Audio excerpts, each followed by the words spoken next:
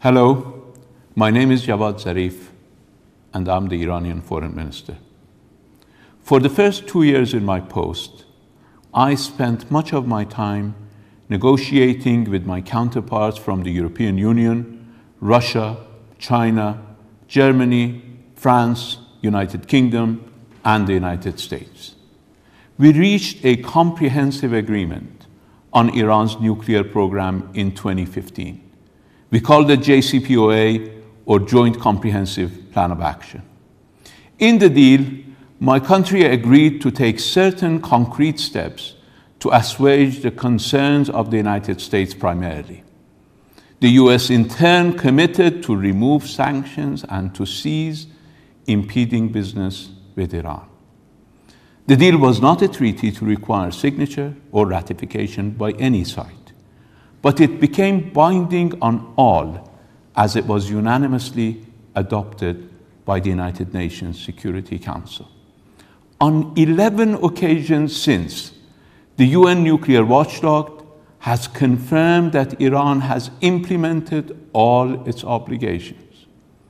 In contrast, the US has consistently violated the agreement, especially by bullying others from doing business with Iran. In the last year or so, we've been told that President Trump is unhappy with the deal. And it now appears that the response from some Europeans has been to offer the United States more concessions from our pocket.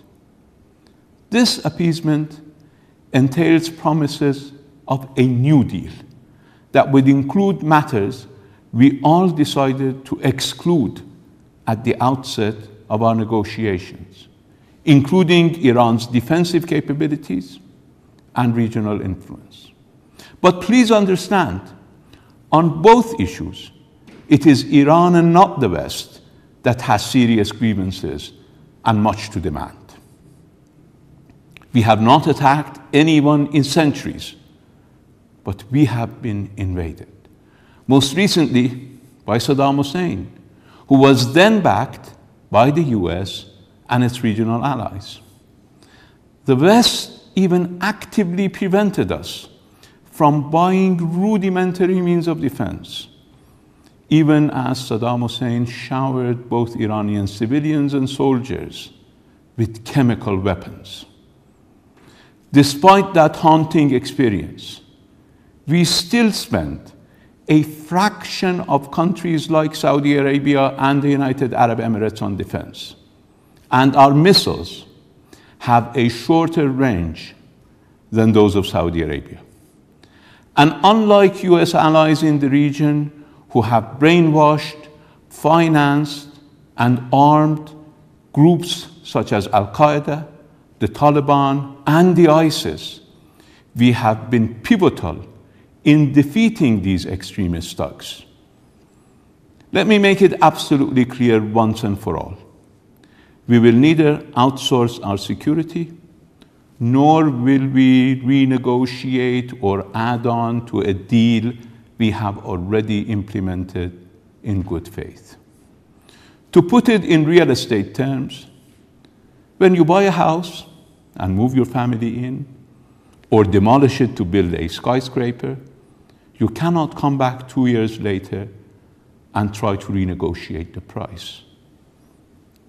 In the coming days, the United States will have to decide whether to finally abide by its obligations. Iran stands firm in the face of futile attempts at bullying. But if the US continues to violate the agreement, or if it withdraws altogether, we will exercise our right to respond in a manner of our choosing. Bluster or threats won't get the US a new deal, particularly as it is not honoring the deal it has already made. Relying on cartoonish allegations, rehashed from more than a decade ago and dealt with by the IAEA, to make a case for nixing the deal has fooled no one. Thus, the US is well advised to finally start honoring its commitments, or it, and only it, will have to accept responsibility for the consequences of not doing so.